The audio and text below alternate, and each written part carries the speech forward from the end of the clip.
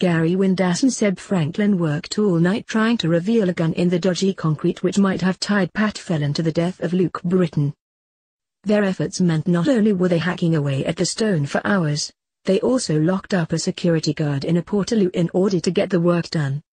As the site manager arrived later on, he was dismayed at their work and demanded they leave the property or call the police.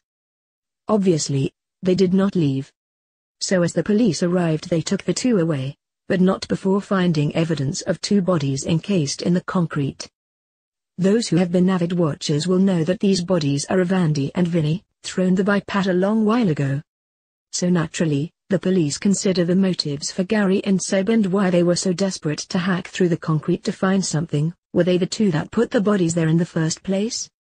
Viewers thought this idea was rather preposterous, however, and demanded justice for Gary after he was charged with double murder. Meanwhile, Pat was away at an isolated cottage with Eileen and got word that the bodies had been found, and realized what danger he could be in. He was preparing to take Eileen on a voyage across to Ireland, which is certain not to end well for the Yorkshire lass.